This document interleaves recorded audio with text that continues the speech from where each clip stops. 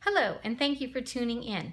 My name is Sharon Ballantyne, and I am one of the 2 intercultural observers who will be at GC43.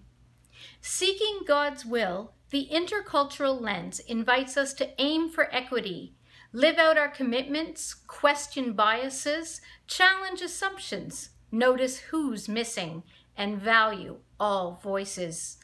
As we commit to honor and respect each other, to listen and to grow in understanding, I pray we'll be open to the movement of the Spirit, to fill our hearts with possibility and life-giving hope. Engaging in vulnerable and courageous conversations, I want to convey hope, faithful responses, and concerns we face day to day in your community of faith and in mine. How will we be intentional to draw the circle wide, to include, value, and celebrate all? How will we confront our own biases and places of power and privilege?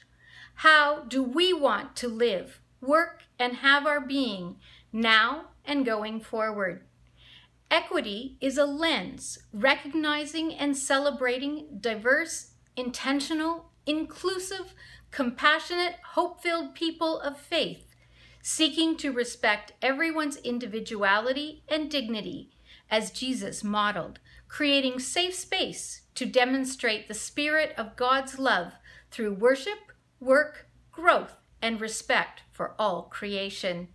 We risk faith and dare hope. Jesus calls us to love God and love people, to be intentional in treating others the way we want to be treated. Our uniqueness, our differences are all part of being the body of Christ. The United Church is committed to seeking justice and living it out. Racial justice, social justice, gender justice, disabilities, environment, and Indigenous equity, name a few. As we focus on equity matters, we are bringing education, advocacy, awareness, invitation for prayerful discernment, discussion, and action. Building bridges, nurturing relationships, valuing, belonging, healing wounds. We are all part of each other's village. I invite you to come find me and my guide dog Wilson at GC43.